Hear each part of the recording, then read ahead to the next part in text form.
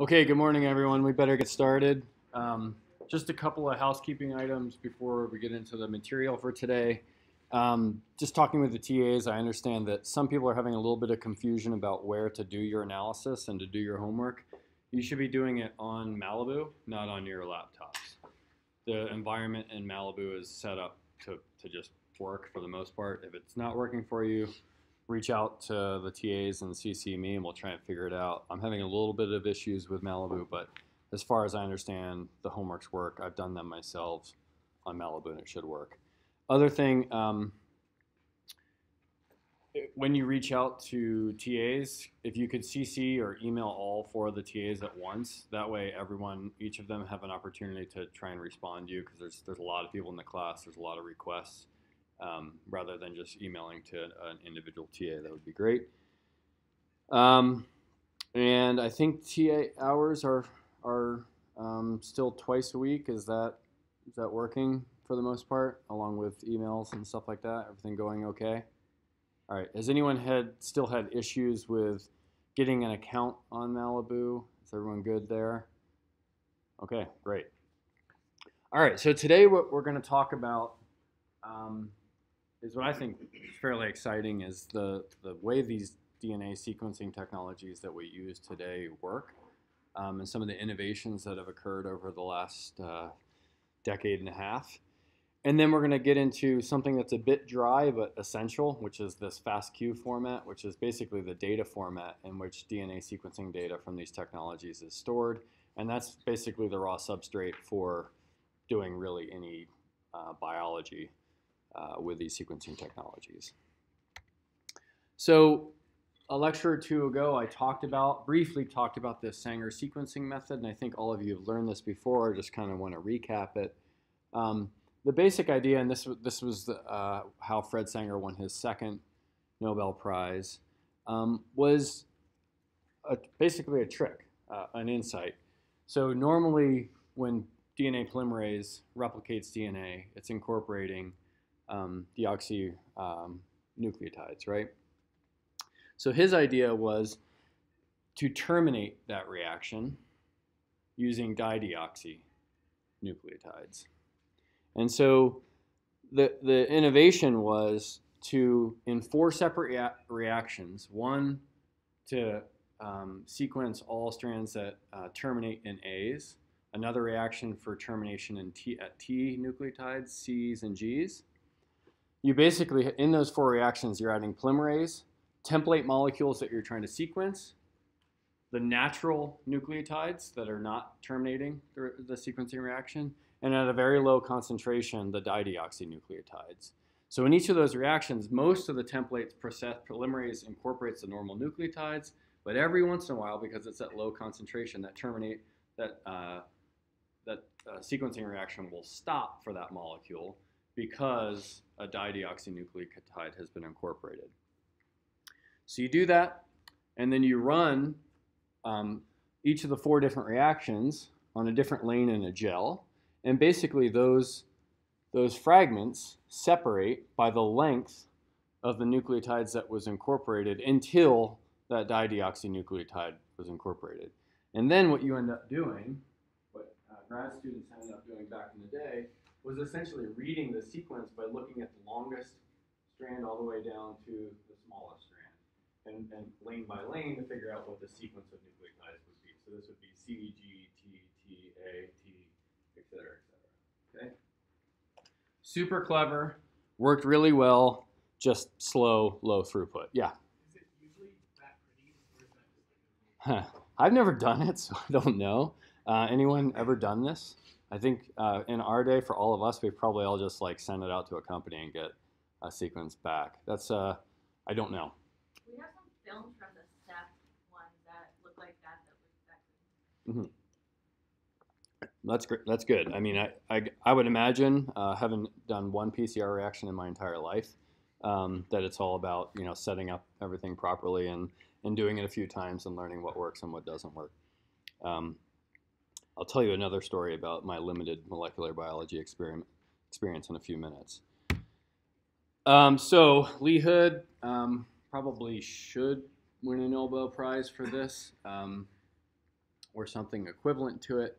So basically what he realized is instead of incorporating just dideoxynucleotides, let's add a fluorophore to those dideoxys so that you can actually then, instead of having a technician or a grad student squint over a gel that may or may not be that pretty, we could automate that by basically scanning the gel and reading off the sequence directly. So I think it's quite obvious, but that's what the fluorescence would look like. And if a laser scanned across it, the intensity of the peak of fluorescence that's created by exciting the fluorophore with a laser would look like that. And then you get these really nice, pretty traces, Sanger traces as they're known. So this was, and then the advance was that electrophoresis was done on a capillary, so really thin capillary, so that a laser could just scan right along that long structured filament. That's why it's known as capillary Sanger sequencing. So this was state of the art, basically until right around the time that I went to grad school. I started in grad school in 2004, and the first sequencing data set that I ever worked on was Sanger sequencing data from a few exons of a gene that my lab was interested in from a few hundred patients. And that data set had taken nearly a year to generate. It was super expensive. And what we were looking for was single nucleotide polymorphisms, as we talked about last time, that segregated with phenotypes. So I spent basically the first year of my graduate career working on data like this. Then all of a sudden these new technologies popped up, and we sort of switched gears in the lab and invested in developing technologies computational technologies to study these, to leverage these new sequencing technologies to study genetic variation. So let's now transition into what those new technologies are. Just recapping what sort of the innovation from 1977 all the way down to 1999. Sanger came up with that technique back in '77, and one really hardworking technician or grad student could knock out about 700 bases a day.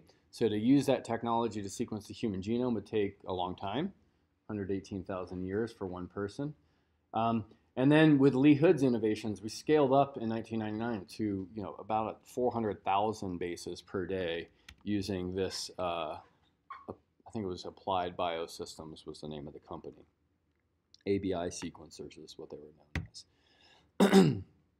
Okay, so huge amount of a huge increase in throughput given these technological advances. And one thing I hope to reemphasize over and over again in this course is that technological advances really drive the creativity and the interesting questions that we can ask in genomics, because there's a lot of questions that we would love to be able to ask, but we just don't yet have the technology to go after them. So technology drives that. So even with these advances over 22 years, it still would have taken 205 years to sequence the human genome with that technology, and that's why basically a bunch of these sequencers were bought. The sequencing effort was distributed throughout labs all over the world. Okay, so the next wave of sequencing technologies really kicked off in 2005 with this technology called 454 sequencing. It was originally founded by a guy named Jonathan Rothberg. He then went on to go create another sequencing technology called ion torrent, which we won't talk about today. I'm going to talk about the ones that are in green. 454 was bought by Roche, as Roche likes to do. So these sequencing technologies, which continue to come out even today, have all sorts of different terms. They get really boring in the literature hearing about this, like massively high throughput, massively parallel, ultra high throughput, next generation, second generation.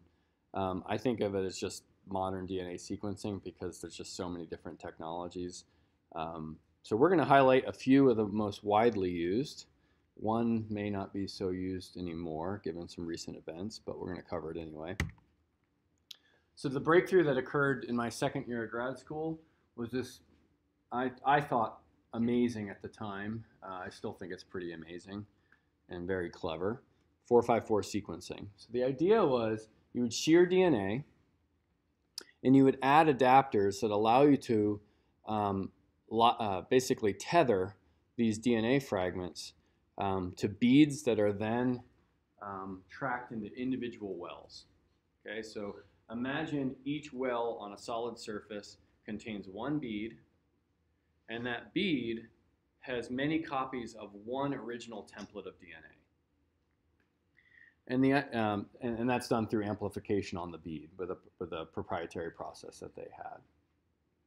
Okay, so now you've got a lot of copies of this molecule on a bead, and those clones of the same DNA fragment could be used in principle to figure out what the sequence was. So here's where the second clever bit of the technology comes in. So they basically borrowed this enzyme from fireflies. Unfortunately, we don't see fireflies very often in Utah, but where I grew up, every night you walk out in the backyard, thousands of fireflies. And as you probably know, their butts light up, and that's this enzyme called luciferase. So Rothberg and crew realized that they knew that luciferase was excited through ATP. So they basically thought, well, every time a nucleotide is incorporated, this enzyme called sulfurylase would basically cut out the ATP. That ATP would be present in the well and excite luciferase. So essentially, whenever nucleotide was incorporated on those clonal fragments on the bead in the well, they basically excite light, and they could read that light and know what nucleotide was incorporated. So they went about doing this by basically, in multiple cycles, they would drop in a bunch of A nucleotides, and they would see which wells lit up, and they would know that those wells incorporated A. They would wash the reaction, they'd add C's, and they'd see what wells lit up. Wash G, wash T, wash A, wash C, wash T, wash G over and over and over again. And over time, essentially, they would get these like picture book movies because they had a picture for each incorporation step, and they could stitch together. As long as they could track the light incorporated at each of those wells over time, they could stitch together what the sequence was. Super clever, right? The trick was that when they were incorporating nucleotides, they didn't use dideoxynucleotides. So let's imagine the template strand has one T. The nucleotide that needs to be incorporated is an A, 1A, right? So 1A would be incorporated. If the template had 5 T's in a row, in principle, 5 A's would be incorporated.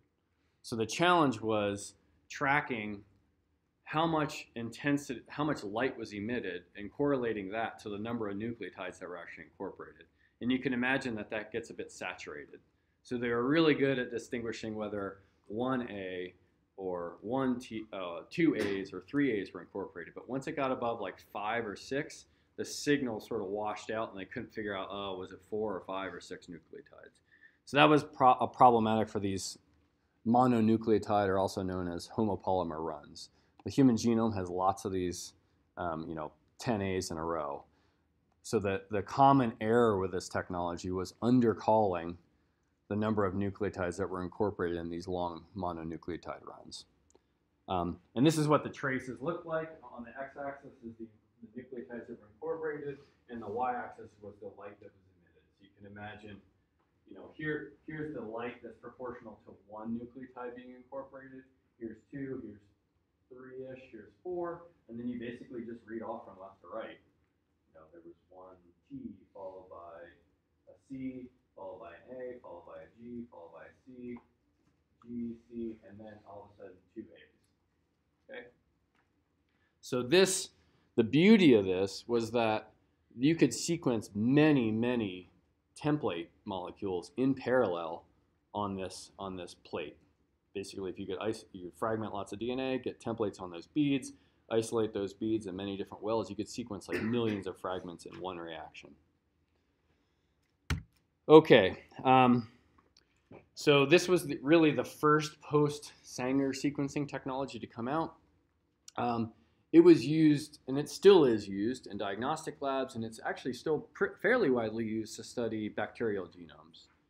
You can sequence a bacterial genome in in one run using this technology, if not less than one run. It was, as we'll talk about in a few minutes, it was soon supplanted by Illumina. But I had the great fortune when I was a grad student, my PI sent me to the sequencing course at Cold Spring Harbor, and that it was the first year that they used this technology. And the flow cells were $10,000 a run. And 454 donated, they were right up the road, right across the Long Island Bay, Harbor, or Bay, whatever it is, from Cold Spring Harbor, and they donated a machine and a bunch of flow cells. And each student got to create a library and load a flow cell. I was the only computational student in the class and had literally never picked up a pipette before. And I told them this, but they told me to go for it anyway. So created my library, put the tip on the pipette, put it into the hole that I was supposed to pipette it into. And for some reason, I didn't know that you had to release this valve. And so I just like jammed it down, and literally the whole sequencing reaction like shot out of the sequencer, and the whole $10,000 library was ruined. So few people that were instructors in that course I still know today, and pretty much every time I see them, they bring that story up. So fairly embarrassing. Okay, so fast forward the next year. So everyone got super excited about 454 sequencing, and then the next year everyone's like, oh my God, are you kidding me? There's this whole other technology, which I think is as clever, if not more clever than the 454 technology. So the basic idea, before we get into the step-by-step, is Illumina sequencing, which was originally known as Solexa. Solexa sequencing, in part, was developed by a really bright guy named Clive Brown. Clive Brown now also was the inventor of Oxford nanopore sequencing. The technology. Technique where you add these dideoxynucleotides to stop the reaction. But the beauty was they could reverse that. They could stop the reaction so that they would just incorporate one nucleotide at a time on an ever-growing template. And then once they stopped that reaction, they could wash it and then undo the stopping of the reaction. How they actually, I don't know I think it's still proprietary what the reversible terminator is, how they do this. But they could basically reverse that dideoxy and then add in the next nucleotide in the next round. Wash, add in the next nucleotide. And these nucleotides, just like Lee Hood's trick, were fluorescently labeled. Okay? So the throughput of this technology was much greater than 454 because instead of solid state surface with individual wells, they're basically doing this on a glass slide that was, I like to think of it as like AstroTurf. There's a bunch of just sort of randomly placed tethers that are bound to the slide. That would be the analogy to the grass on AstroTurf. And then you can hybridize the molecules that you actually want to sequence onto those tethers. It's fluorescently labeled nucleotides that are being incorporated, so they need to be able to track the fluorescence that's emitted when nucleotides are incorporated. But when this came out, it's essentially this slide with all these molecules floating on it. Fluorescently labeled nucleotides are being incorporated, and then sitting on top of it is like a really sweet digital camera. And this was back in 2006, and if you had digital cameras back in 2006, they weren't that sweet. So one of the problems was the ability of that camera to actually be able to detect nucleotide incorporation through fluorescence in a very sensitive way. And some of the early algorithmic advances for the technology were they basically recruited people from astronomy. Basically, it was a stargazing problem. They're looking at very faint light signal and trying to track when light was emitted, fluorescence, and make sure that they could register the incorporation of fluorescently labeled nucleotides on essentially a random field, a random star field. But the stars here are these tethered molecules. Okay, to make that problem easier, they basically did something called bridge PCR. So they'd start with one of these tethered molecules, and they had a proprietary process where they could locally amplify each clone into like a bigger blade of grass on the And because those are clonal copies of the same molecule, they, in principle, should all be incorporating the same fluorescently labeled nucleotide in each step, and that amplifies the light that's emitted and makes it easier for these, at the time, somewhat sucky digital cameras that were detecting all the light. Now, 13 years later, you know, we have like 9 cameras in an iPhone, and you can take better pictures than with the SLR that I got 10 years ago. So this problem has gotten easier, and that allows them to actually sequence ever more molecules on the same size slide, because they can pack in individual copies, individual templates, rather than, you know, using up all the real estate on the slide by clonally amplifying the same molecule. So you have to do less bridge PCR for each sequencing reaction. So, I mean, really, I walked through this already, but essentially you fragment your DNA. Back in the day, it was when I was doing my postdoc working with this technology, we would actually take bulk DNA and pass it through a device. I think it was called Covaris device. There were 2. One was shattering the DNA with sonication. I forget which one it was. And the other one was basically a ruby with a really tiny hole drilled in it. And you basically pass the molecules through that ruby, and the aperture of that hole in the ruby would make a fairly uniform fragment size. I think that was Covaris, maybe. So you fragment your DNA because you want this technology requires that the molecules are roughly uniform in size, so that bridge PCR on the solid surface works the same way pretty much for every molecule. You add adapters, and then you basically load the flow cell by adding these molecules onto the flow cell, and these adapters allow it to tether to these blades of grass that are sort of they hybridize to on the flow cell. They get amplified, and then you denature and amplify again, and then that's how you get this sort of clonal expansion of each molecule.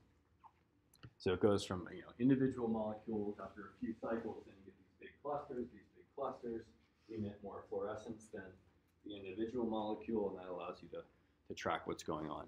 But very much like the 454 sequencing, you're basically tracking individual clonally amplified molecules in multiple images. So camera takes an image when A's are incorporated, tracks all of the molecules on the flow cell that light up, washes, adds T's, tracks all the molecules that light up with a T, wash C, wash G over and over again, and then you again end up with a flip book of movies. So the algorithmic challenge is tracking the fluorescence, finding individual clonal sequences, and tracking what lights up over time at those individual sites. So you can imagine it would be really bad if this technology, if the machine was like in a room that vibrated a lot, like if a train went by while the sequencing reaction was going on, you kind of lose registration, right? It's like a telescope moving, if you've ever done that. It's zoomed in so much that even a subtle movement can throw off the registration. So these things were big, they had a big solid base, and the idea was you would tend to try to put them in the basement of a really big building. So probably everyone here has heard of Illumina sequencing. Illumina bought Solexa. Every year they release some new fancy thing. They're called NextSeq or NextSeq 2 or NovaSeq or whatever. I don't even know what the latest and greatest one is. I lost track. I used to track this stuff all the time, but don't at all. My understanding is we can sequence one human genome in under 24 hours now, and it might even be more than one human genome. The throughput is just so absurd now. You're getting like 6 billion as of 3 years ago, so it must be like 10 or 12 billion individual sequences per run. So on those flow cells, there's like 12 billion molecules, okay?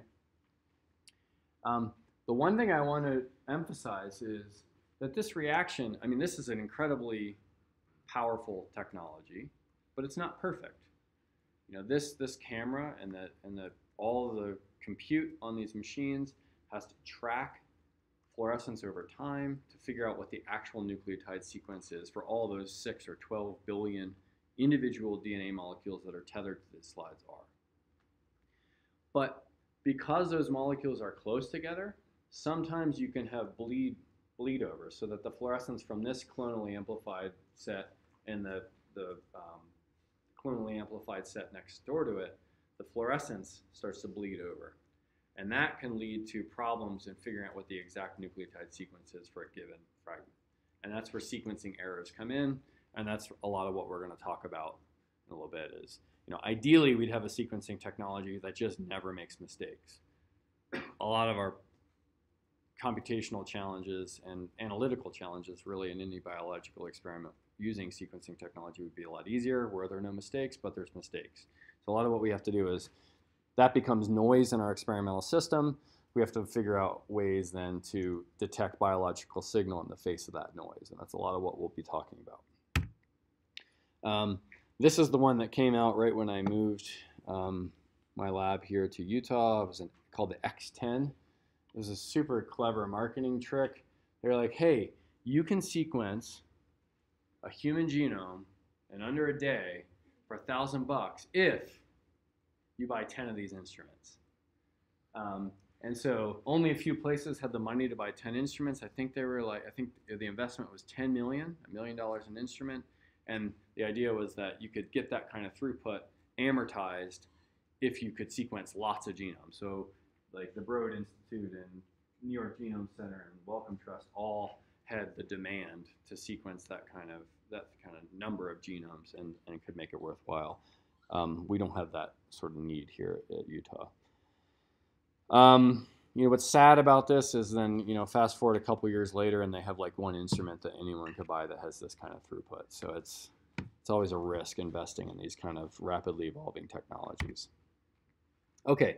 One of the other important advances with the Illumina technology is this notion of paired end sequencing.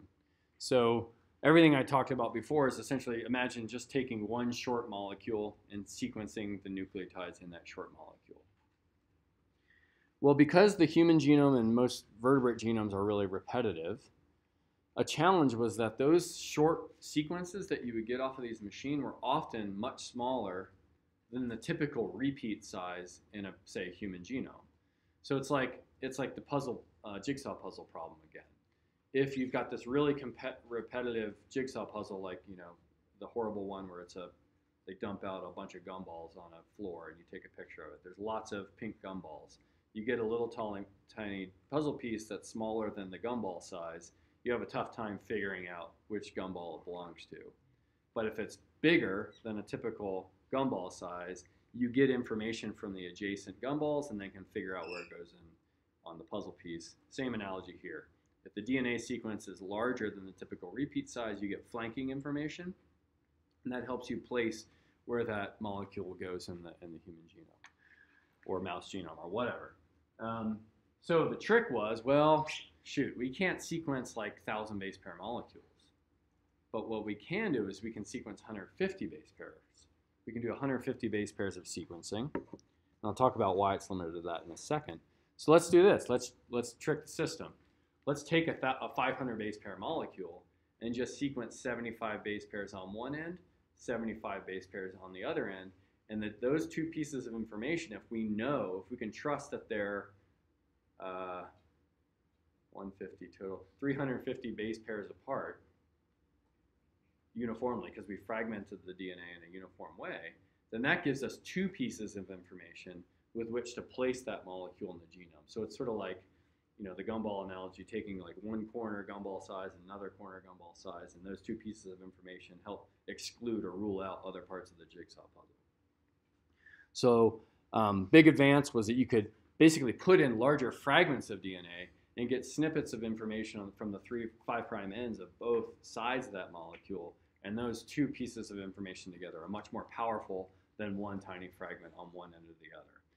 So why is this technology limited to 150 base pairs? It gets into that bleed through of fluorescence from adjacent clonally amplified templates.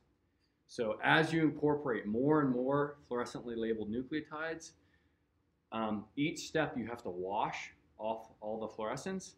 That's not perfect.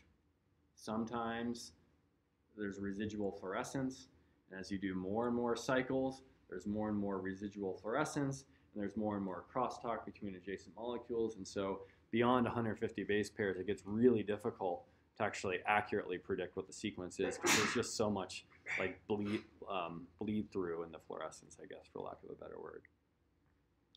And they've really not been able to overcome that to this day. I don't know. I think you can sequence maybe 250, 300 base pairs, but it's not like order of magnitude jumps. And so the state of the art still today is to use paired end sequencing. We no longer isolate fragments with fragment the DNA with sonication or putting it through a tiny hole in a gemstone. We actually use transposases that actually bind to the DNA and put in the adapters in a roughly uniform size. So that requires less amplification because there's less attrition of DNA from sonicate than from sonication or from passing the DNA through a tiny hole. Okay, so this is kind of a pictorial view of what paired end sequencing empowers. We get a paired end. This is what we would get off the sequencer up top. We get a snippet of DNA on the 5' end from one strand, and then we had this interstitial region of unknown DNA sequence. We know there's DNA there because we put a 500 base pair fragment roughly on the sequencer. We don't know what it is, but then we have at the other end another 5' snippet. So essentially, we use alignment programs, which we'll talk about in a little while, to figure out where these two ends belong in the reference genome. We've got this all these chromosomes to deal with. And the idea is that if we can come up with a set of candidate loci in the genome for this end, that there might be 1,000 possible places that this sequence can go because it's pretty short with respect to how repetitive the human genome is. So let's say we have a list of 1,000 possible locations for this end, and then we get a list of 1,000 possible locations on this end. Only a very small subset, usually 1 or 2, of those locations that are possible for end 1 and end 2 are within 500 base pairs of one another. And since we know we're aligning, we've got 5' to 3' sequence on both ends, they should align to the reference genome. The leftmost, the lowest coordinate fragment should align on the positive strand with the reference genome strand, and the other end that's downstream should align on the opposite strand because the reference genome is only one strand. Okay, so we can use, it's kind of like Sudoku. Is that how you say it? Yeah, Sudoku. Where you've got a list of things, you can rule things out based upon whether or not they're the expected distance apart, and then you have one other logical exclusion. You can eliminate situations where the two molecules align on the same strand, or the two ends align on the same strand. There's exceptions to that I'll talk about later, but that's the basic idea. Okay, that's it for Illumina. We're going to talk more about Illumina sequencing later because that's actually a lot of the data that we're going to end up using. So another advance came out, oh gosh, I think this was maybe 2009 or 10. This really fancy technology called Pacific Biosciences, and I just realized last night that their marketing material has a spelling mistake on it, which is pretty awesome. This was the first true single molecule sequencing technology that was widely used. There was another one developed in Boston called Helicose. I'm going to skip it because it died really quickly. It was a really clever technology. But this was the first widely used single molecule sequencing technology. And the way it works is, again, I think just super slick. You've got these little tiny pits in a well, and at the bottom of each of these wells is a single polymerase enzyme. And you add long DNA molecules of any length to this plate that has lots of these wells with a single polymerase molecule in it. You add in a boatload of fluorescently labeled nucleotides, and you let polymerase do its thing. it's given a template strand. It starts incorporating these fluorescently labeled nucleotides in real time. No chain termination. Just let polymerase do its thing. And then on top of this is again a fancy camera that is recording the fluorescence that's incorporated in each of these pits by each of these individual polymerase molecules, which are each incorporating nucleotides, fluorescently labeled nucleotides for individual DNA molecules. And so what you get, imagine this is a movie, and they call them movies, for an individual well. So over time, this is light intensity. Over time, polymerase hasn't incorporated anything, nothing, boom. It just incorporated in a nucleotide, and that's done, boom, nothing, boom, incorporates T. So there was a question earlier about, does it always look that nice? No. The challenge with this technology is that polymerase doesn't incorporate nucleotides in this sort of consistent, uniform way where you can be like, okay, yeah, we expect an incorporation like every, 1/1000th of a second. Sometimes it's just like, because it's a function of what the nucleotide is and the availability of fluorescently labeled nucleotides nearby in ATP, right?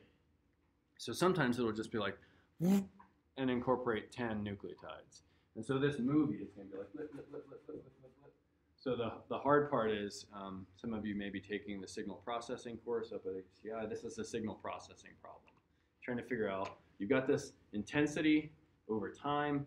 How do you break up that signal into discrete events? And that's how base calling is done with Pacific Biosciences. Super cool technology. It was sort of the first technology that really challenged Illumina. The throughput wasn't nearly as high, but you could sequence really long molecules. Like, in fact, I think today if you have high molecular weight DNA that's not fragmented, you can get easily 50,000 base pair sequencing reads. And so that's like if doing a puzzle when you're a kid, where you get like 10 big pieces.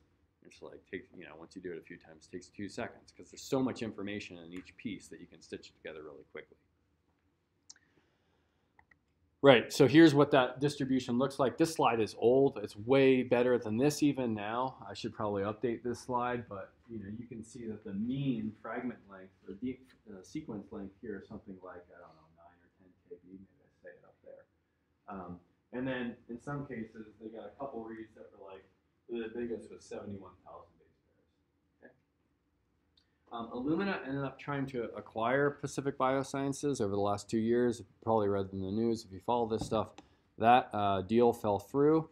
Basically, the UK said that's like violates antitrust stuff. The US followed suit and said no. So right now it looks like PacBio, I don't know, may or may not survive. Hopefully they do, because it's a great technology.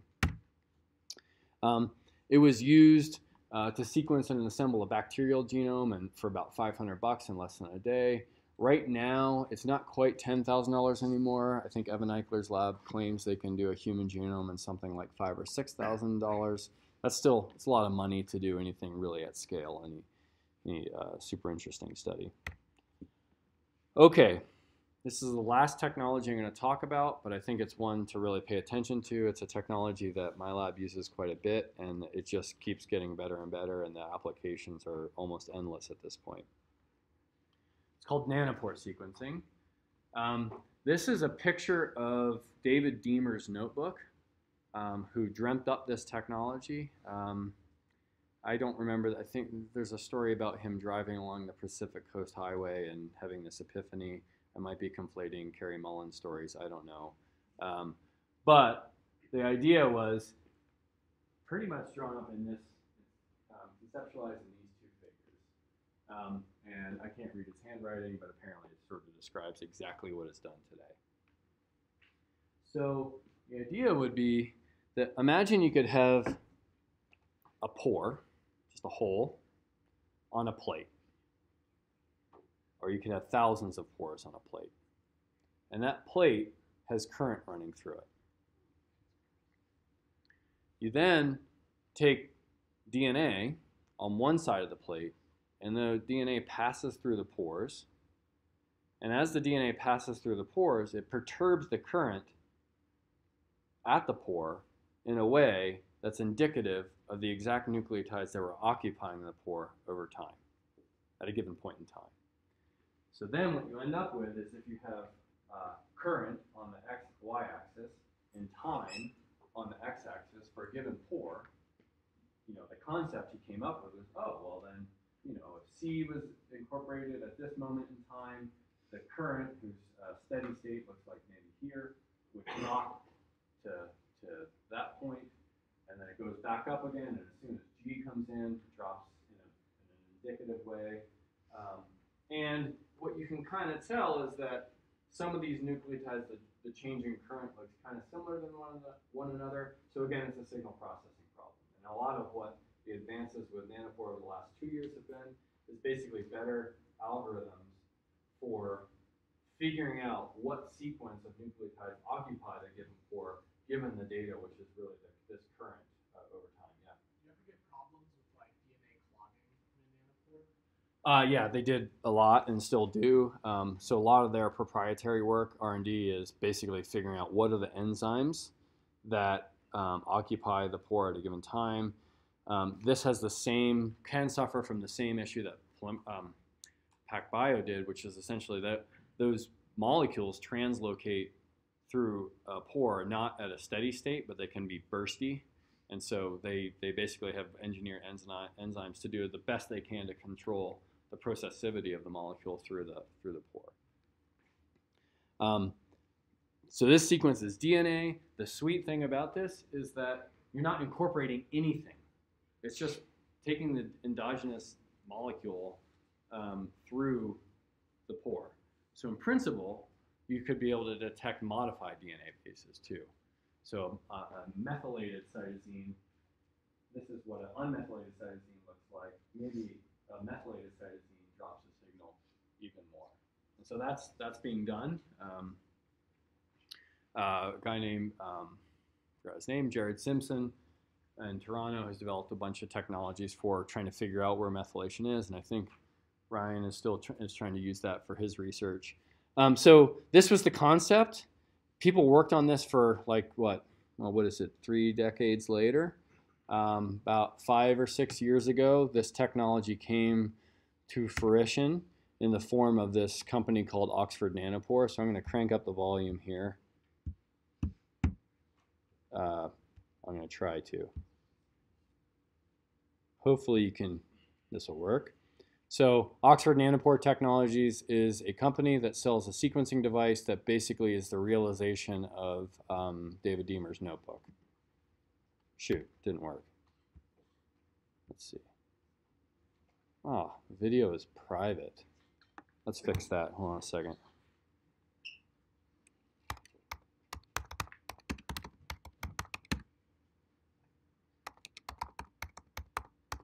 I don't type well, so sorry.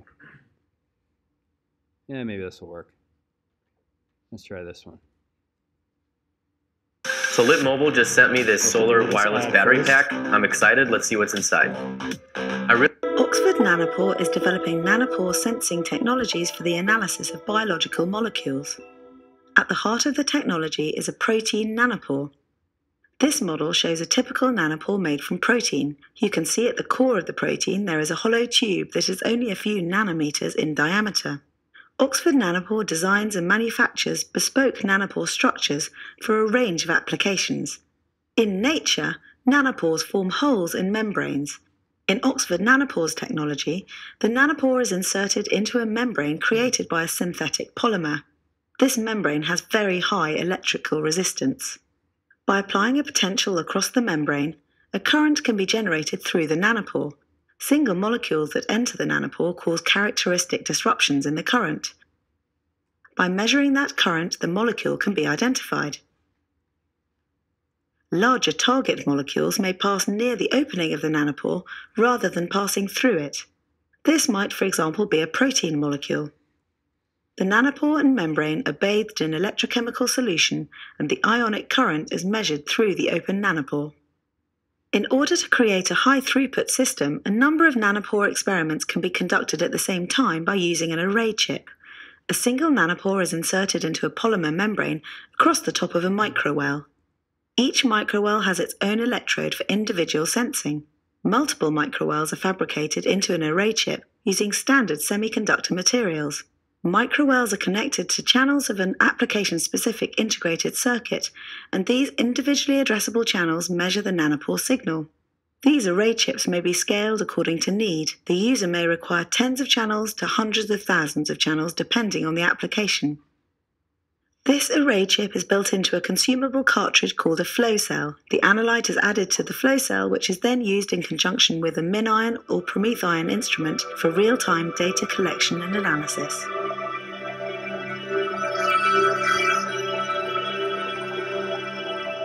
Okay, so pretty cool. The device, this is one that's in my lab.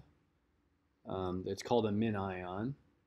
And basically you flip this lid up, put the flow cell that she just talked about in there, pipette your DNA that has adapters on it, and those adapters allow chaperone molecules to bring the DNA molecule to the pore, and then the sequencing works in the way we just talked about. And so the reason this is connected via a fancy USB cable to this laptop is that data is being passed through the USB cable to the laptop in real time, so that you can essentially do base calling from that signal, the perturbation in that current signal for each nanopore in real time. That's a little harder than I described it. We have to do this in our lab. We have a special computer now that has a fancy GPU that's typically used for gaming graphics, but it does really fast base calling now. I think it's just, to me, it's kind of insane that this works. When we first started using it 4 years ago, it didn't work very well, admittedly. I'm glad we persevered. It works incredibly well now, and the throughput gets better and better. The accuracy of the technology gets better and better. I sound like a salesman, but it's pretty amazing. So you load libraries here. You get an array of these 2048 molecules. Back in 2015, you could get like 4 to 6 kb molecules, because like PacBio, in principle, there's no limit to the size of the molecule that you could translocate through a pore. Fast forward, but the error rate was somewhat high, like only about 1 out of every 10 nucleotides that it predicted were wrong. So that's difficult for finding single nucleotide polymorphisms, because a lot of the predicted differences between the reference genome will actually just be sequencing errors.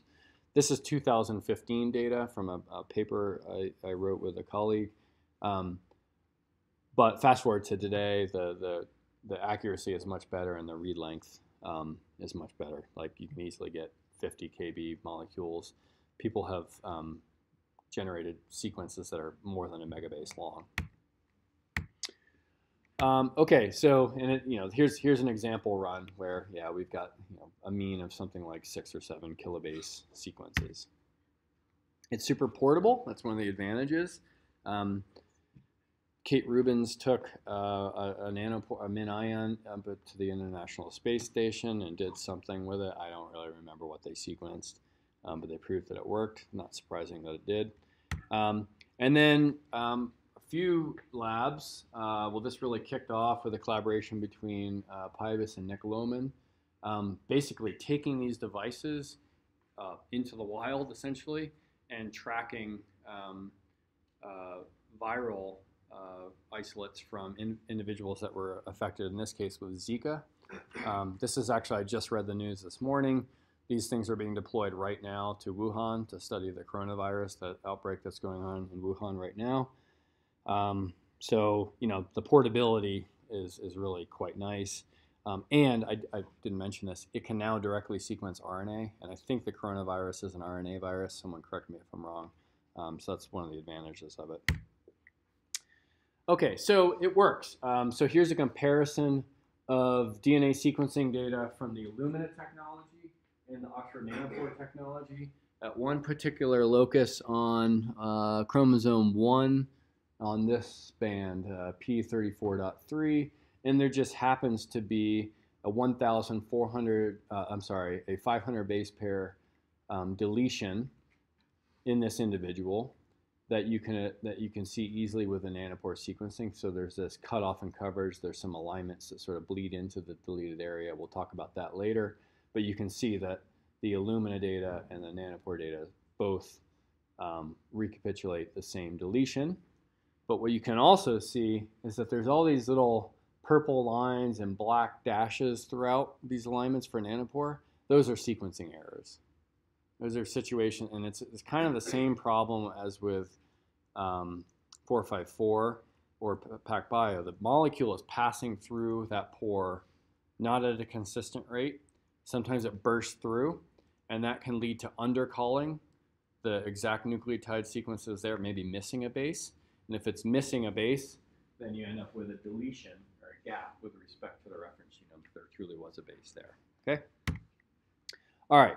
Now we're going to get into the main focus of today, which is learning about FASTQ format, the actual sequence that we get out of any of these technologies. All of these technologies that we talked about now produce the same format. When they sequence DNA, however they do it, they give you a file, a text file. We're comfortable with text files now. That is similar in spirit to the FASTA format. Essentially, there's a bunch of lines in that file. Each group of lines represents an individual sequence that came off the machine, and there's some information in there that we'll talk about. And what we end up doing in our experiments, step one is almost always taking that FASTQ file, which has all these potentially billions of individual sequences, so billions of lines in a file, and figuring out where those sequences belong in the reference genome. That's typically step one to do anything. Whether it's RNA sequencing, DNA sequencing, ChIP-seq, ATAC-seq, what's another seq that's hot now? I don't know, single-cell RNA-seq. Anyone do anything else that I haven't mentioned? No? Okay, well that covers it. They all start with a FASTQ file aligning to a reference genome, and that gives you the raw signal that you're using to study the biological question you're after. So here's an example. In this case, we're looking at the raw signal from the 454 sequencing technology, which we walked through before. But it's not a human that looks at these one by one. If there's millions of traces like this for each of the beads that are in a 454 signal, it's not a human that's doing this. We need algorithms. We need software that convert this raw signal into something like that. Okay. And let's imagine that most of the time, that conversion, that interpretation of that signal reflects the true sequence, which is these black nucleotides. Every once in a while, it makes a mistake, right? Such as this G nucleotide. And the frequency with which these errors arise really governs how useful the technology is to study different biological questions.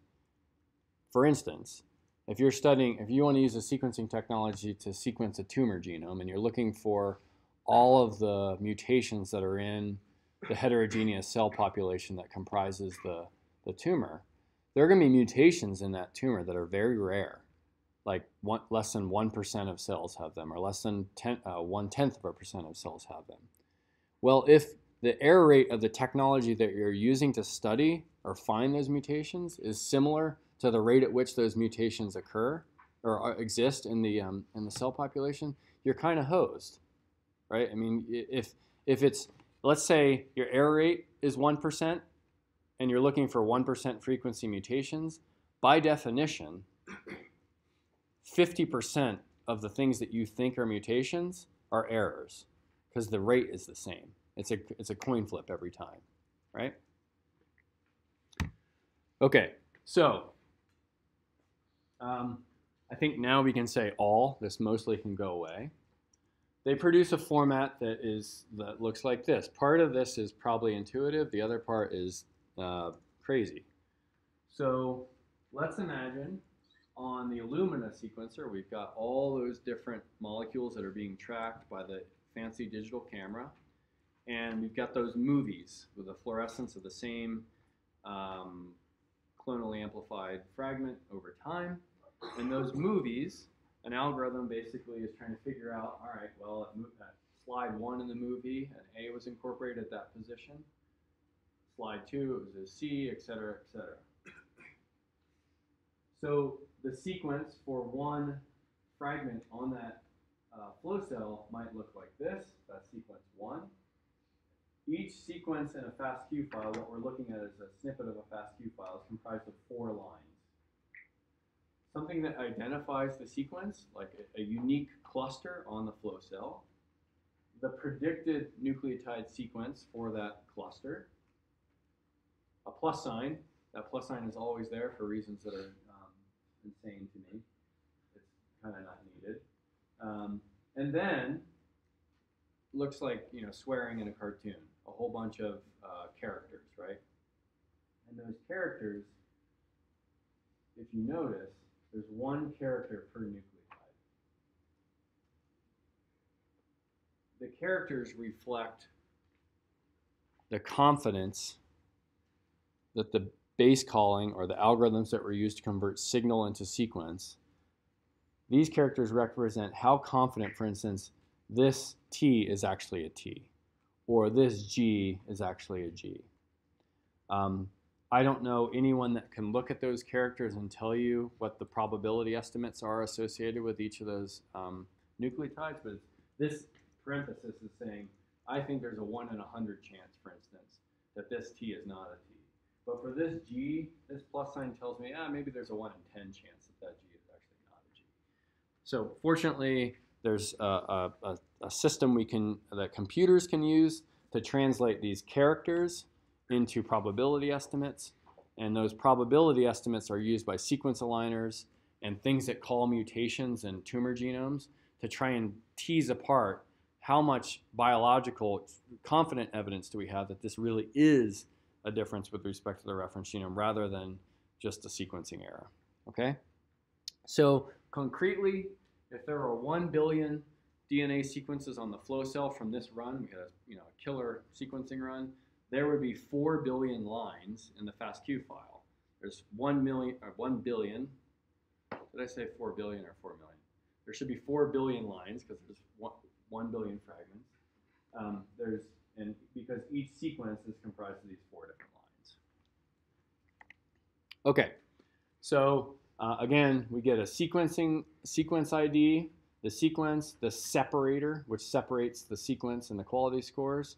And if you want to read the gory details of all this, there's actually a wiki page about the FASTQ format because it's such a confusing format. So the sequencing ID, I sort of simplified the sequence ID. This is just, it always starts with an @ sign, and then there's some descriptor of the actual fragment of DNA that coincides with this, that generated this sequence. But on a Illumina sequencer, let's focus on the new format because pretty much any data that you'd look at in the last 5 years in the future would look like this. It has some kind of useful information. It's really helpful for identifying batch effects or for problematic flow cells. So it'll tell you the name of the sequencer that actually generated it. So, the ones up at ARUP and at Huntsman probably have their own IDs. I have no idea what they're called. Each sequencer keeps track of what run it is. In this case, this sequence came from the 136th run of this instrument. It tracks what flow cell. Every Illumina flow cell comes with an ID. So every sequence in this run will have this information. And that's important because a lot of times flow cells can be bad. There's a batch problem. So if you know that the sequence, this run looks terrible, you can look at the flow cell, write some hate mail to Illumina and say, hey, this flow cell, it looks terrible. And they'll be like, oh yeah, that's a bad batch. We'll send you a new one kind of thing, hopefully. The flow cells are broken up into lanes.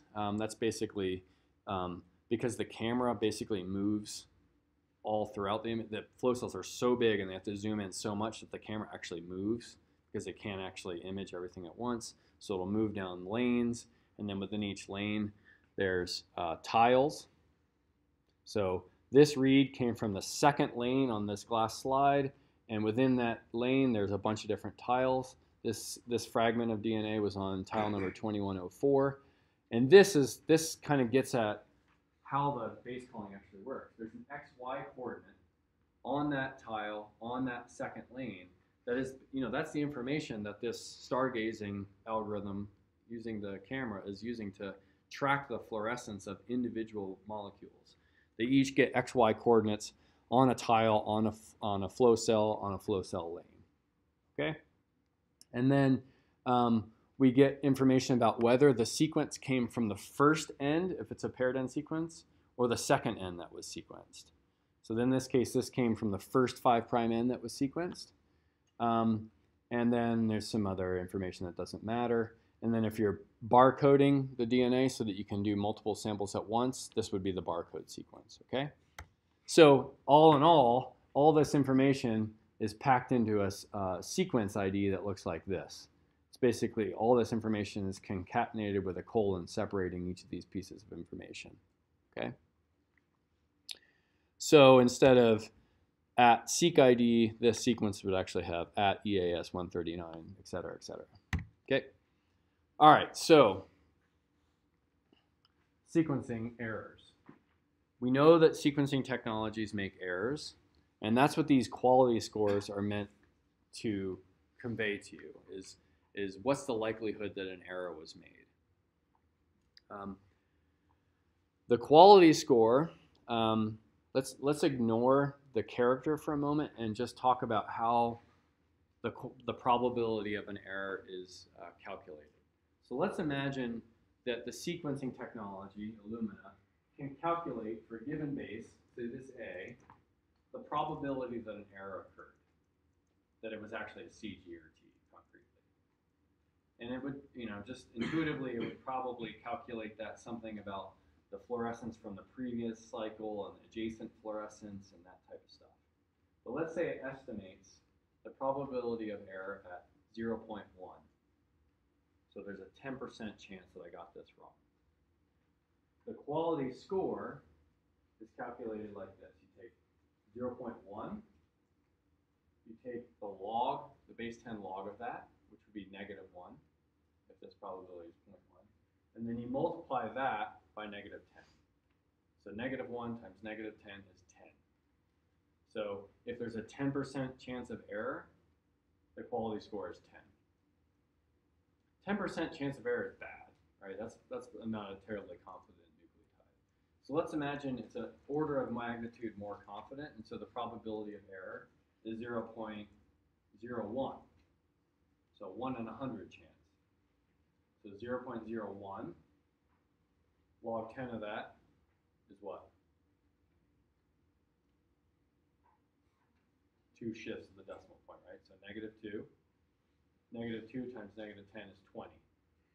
So each jump in 10 in the quality score reflects an order of magnitude increase in the confidence of that base. The probability of error is an order of magnitude lower, so the confidence in that base is an order of magnitude higher. So let's jump ahead to a really high quality score. So let's imagine the probability of error was 1 in 10,000. So 1 in 10,000, the base 10 log of that is -4. -4 times -10 is 40. So a rule of thumb in sequencing is a quality score of 30 or more, which is a probability of error of 1 in 1,000, is a high quality nucleotide. High quality base call. If it's less than 30, a decent rule of thumb is maybe have some questions about that. Now this all depends upon the technology actually accurately calculating the probability of error. But if we assume that they've done that well, then these quality scores, which we still haven't talked about the character yet, but imagine there's numbers associated with these. These quality scores for each base can help sequence aligners and variant callers figure out what's real biological signal and what's sequencing error. Okay, so how do we get to these crazy numbers? Well, these quality scores of, say, 10 or 20 or 30 or 40 or 11 or 17 or whatever, each of those numbers have a coinciding character. So each of these characters represent a often two-digit number. So the reason characters are used is because for there's one character representing a nucleotide. It it would be kind of confusing to read if it was 2 digits for, say the quality score for this is 10, there would be 2 adjacent numbers, 1 and 0 for this G. The idea was, well, let's just use a single character so there's a one-to-one registration between nucleotide and character. Unfortunately, that's very difficult for humans to read, but it's trivial for computers to read. Okay? So now what we're going to talk about is the connection between these quality scores and the characters that are assigned. Before I do that, does anyone have any questions about this quality score? This is known as the Fred scale. This is after Phil Green at the University of Washington Genome Sciences Department. He wrote a bunch of programs whose first 2 letters were PH for Phil. One of them was called Fred. That was assigning quality scores to the Sanger traces back in the day. The same calculation was used, and it's just been propagated to modern sequencing. Everyone clear on how that's calculated? Okay. Yeah. So the probability of error just depends on like your technology and Yes. Yes. And actually, you know, one of the first series of papers that usually comes out from when a new technology comes out is basically like benchmarking it and figuring out what the true error rate is and how well, I mean, ideally, every probability of error estimate is exactly predictive of the rate at which an error is made for all nucleotides with that probability of error. So, for instance, if for all nucleotides that were assigned a probability of error of 0.01 or a Fred scale, Fred score of 20, you'd want, on average, 1 out of 100 of those to be wrong. If it's much more than that, that's bad, right? Because you can't actually trust the probability of error estimate, therefore you can't trust the quality estimate, therefore you can't trust sequence alignment and variant calling using those probabilities. Okay, so this is kind of walking through it again. If the probability of error is 1, the log 10 of that is 0, so the Fred quality score will be 0, so that's a really bad nucleotide. Let's jump up down an order of magnitude in error probability. So that's -1. We get a Fred scale quality score of 10, and so on and so forth. Okay? So each jump by 10 in Fred quality score, as I mentioned, reflects a decrease in 10 in the probability of error by a factor of 10. And as I said, this is probably outdated. 20 is considered good, 30 is considered great, and you can really trust it. But you can see this sort of log relationship between the probability of error and the quality score that's assigned to a base with that probability of error. So we can actually skip this. I included this slide a few years ago because it was right in the transition of actually the encoding of these quality scores with characters was changing. The format was changing. So in older formats, you know, a 40 meant a quality score of 40 was given a character I, and in this new format, a quality score of 9 was given an I. So that's a huge difference, right? You don't have to worry about this anymore. Everyone's basically using the same encoding scheme. But what this shows you is this connection between a quality score range of, say, 0 all the way to 41 is basically just a lookup table on this thing that's called an ASCII table. When you type the letter J on your laptop and a current is sent to the CPU is using this ASCII table to figure out what that numeric encoding how it should be displayed on the screen. So there's a connection between characters and these ASCII. You've probably maybe heard of ASCII and Unicode. These are basically different ways to represent that computers represent sort of things that are typed on a computer or printed on a screen in actual characters. Okay, all we need to know is that these characters have a corresponding quality score associated with them. You should never, ever have to look at any file and try to figure out what the character is, what quality score it is based upon the character, because all the tools that we use actually are going to be doing that calculation for us behind the scenes. When you go to IGV and hover over a base, it'll say that the quality of that base is 30. It won't say that the quality of that base is exclamation point. It'll do that conversion for you. But the reason we're going through this is because it's just important to know what's going on. So this is this geekery that is the ASCII table. So when you actually type a letter J, for instance, There's two representations of that. There's a decimal representation and a hexadecimal. If you've had any computer science, you might have learned about base 8, base 16, base 2, all these things. So there's different encodings, but ultimately a J would represent a quality score of 74 minus 33. Why the minus 33? The printable characters start at 33. So you notice all these, in the ASCII table, all these characters lower than 33 are things that we never see, like a space character.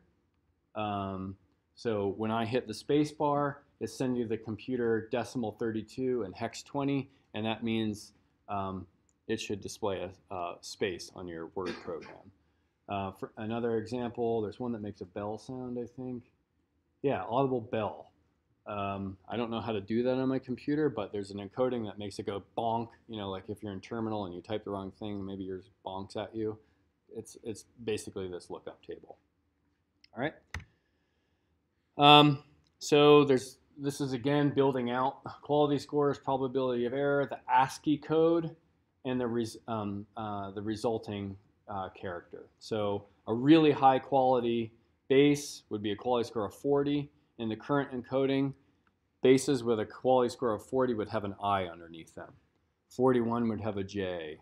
30 would have an exclamation or question mark, etc. Okay. In the last 5 minutes, I just want to cover a few tools of the trade here. One of the fundamental questions when you do a sequencing run, especially if you're new to it and trying to figure out the technology, is like, is this a good sequencing run or not? Was this like high quality data or is this crap? There's a really nice tool out there called FASTQ, which will take this FASTQ format and hence the name, do QC or quality control on it. And it'll give you histograms of, in this case, the quality score on the y-axis as a function of the position in the sequencing read. So in this case, the sequencing run that we did only had 40 nucleotides per read, so this is pretty old. It's maybe like 5 years old at this point. And then you get these box whiskers plots for the distribution of quality scores across all the reads that were sequenced at position 1 on the read, the 5' end to the 3' end. And one trend you can see quite clearly is that the average quality score goes down as a function as we get deeper and deeper into the sequence. So as we do many more cycles of Illumina sequencing, you get that crosstalk and that bleed through of fluorescence, and therefore the quality scores go down and down because Illumina, the base calling algorithm is recognizing, ooh, I can't be quite as sure about what's going on here because there's residual fluorescence, there's all this stuff going on. But the first few cycles, man, it's killer, right? I mean, most of this it's pretty confident that there's like a 1 in 1,000 chance that I'm wrong, given that the quality score is 30. Okay, so you can, if you're doing this type of work, you can get a FASTQ file and you can run it through this program. You can download the program here. It's from the Babraham Bioinformatics Group in the UK. This program is relevant to your homework. It's called SeqTK. It's a sequencing toolkit. It allows you to manipulate FASTQ and FASTA files. So like sorting them, finding reads that have a average quality score above a certain threshold. So your high confidence sequences, you can do lots of different things with it. It's written by a guy named Hung Lee who wrote SAM tools and BWA and like basically all the great software that's in our field.